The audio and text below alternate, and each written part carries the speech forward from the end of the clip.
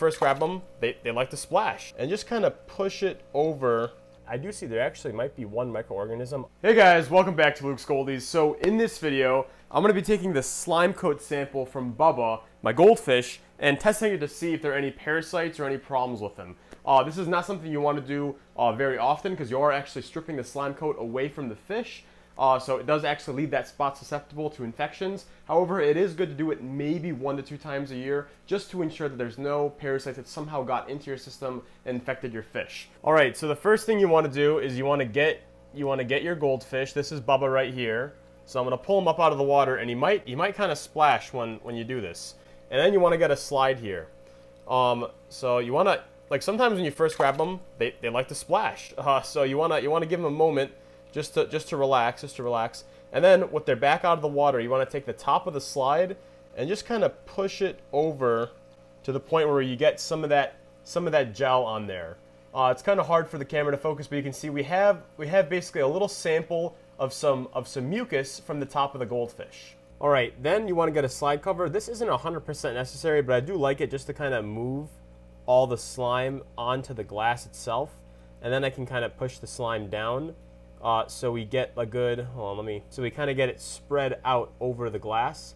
And then I'm going to take that and I'm going to put it underneath the microscope and then look in for any protocytes or parasites or protozoa that are possibly on that slime coat. So now that you got your slide cover, you do want to put this on your microscope. And the first thing I like to do is I like to put it at about, like, I think this is 50 times mag. I'm not 100% sure.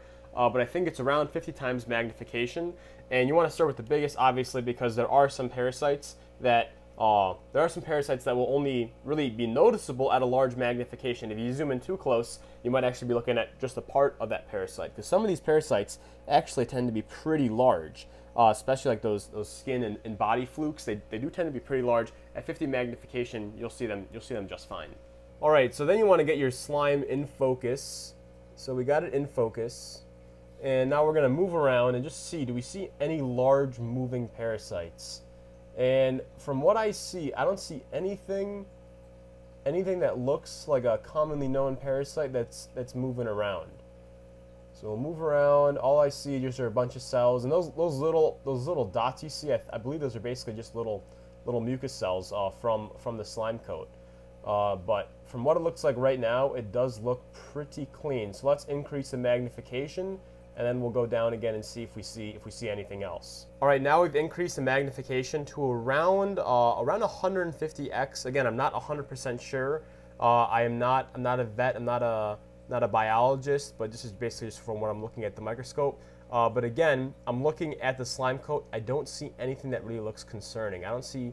I do see some random things here and there, but I don't see anything moving, and everything looks pretty uniform. So to my knowledge, this slime coat actually looks pretty healthy. I don't really see any parasites at all. Typically, if you have a parasite problem, you'll see a lot of them. You might find 1 or 2 parasites here and there, but it's actually extremely common in goldfish. I feel like almost more common than not that you're going to find some parasites on there versus no parasites. But you might even find little things like that you see right here in the middle. That looks like a possible worm, but those are just random strands in there. It's not necessarily a worm. If you see something moving around, that might be a worm. But even then, there are some worms in your system that might not actually be infectious. But the fact that you don't see anything moving around is a good sign. It does look like a really clean and uniform slime coat. So it does look pretty good. We'll increase the magnification one more time just to see if we can see anything cool. All right, so we've increased the magnification even more. I believe this is around like 500 times magnification. Again, I might be wrong. Do not trust what I'm saying here. But as we can see, just looks like a big pile of mush. Basically, you can almost see the individual cells. Each of those little blocks you see are individual cells, I believe. But from what I see here, I don't see any like major parasites, and I do see there actually might be one microorganism on my lens itself, because you can see something moving around, but as I move my lens, it continues to move with it. So it looks like I have some random little microorganism on my lens itself, but I'm looking at the slime coat, and he basically looks like he's sterile, like there's nothing on there at all. All right, so overall, the slime coat sample from Bubba's looking pretty good. And most of the time, if you take a slime coat from one fish in the tank that both fish have been living in for quite a while, it's pretty safe to assume that the other slime coat would look pretty similar. If there's a large infestation on one of the fish in a 50-gallon tank like this, chances are you probably see at least some of that on the other fish as well. That doesn't really go for bacterial infections or fungal infections that are things that tend to attack the fish more when they're at weakened immunity. For things like parasites that would really attack them at any point in either in sickness or in health, if you don't find it on one, it's unlikely you're going to find much of anything on the other as well. You could do it on both, but I like to do mucus samples as least often as possible because I don't like ripping off that slime coat, because just in sampling that you are making them a little more susceptible temporarily to an infection on their back.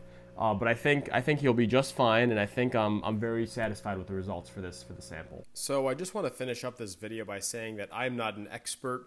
I'm not an aquaculture expert. I don't have any degrees in this field. I'm not a vet, so don't take any of my advice as expert advice. If you're looking for someone to give you rock solid expertise in this matter, I would definitely reach out to a veterinarian. This is just me sharing my experiences as someone that's very deep into the goldfish hobby. And I also want to talk about what you should do, or at least what I do, if I do find something crawling around in the slime coat of my goldfish.